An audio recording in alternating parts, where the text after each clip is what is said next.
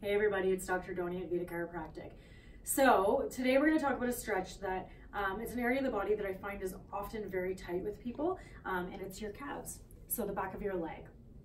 And I think everybody really has tight calves for a lot of reasons, but some categories of people that would really benefit from this is runners. So I've just been seeing a lot of people running lately, and with the Mother's Day run yesterday, just got me thinking we should do a stretch because there's a lot of you that run.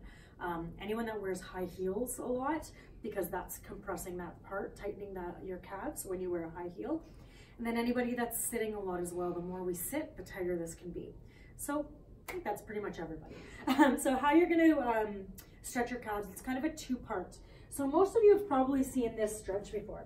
So basically your toes are gonna be towards the wall. You're gonna lean forward.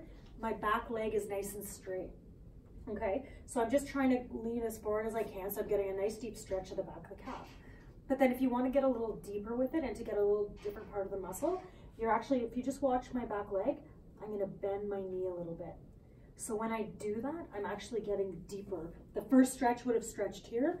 The second part's getting more into here. So again, you're going to hold this for about 20 seconds, and then you're going to bend your knee just a little bit. So it wasn't a massive bend, but just a little bit. And now it's hitting that bottom part.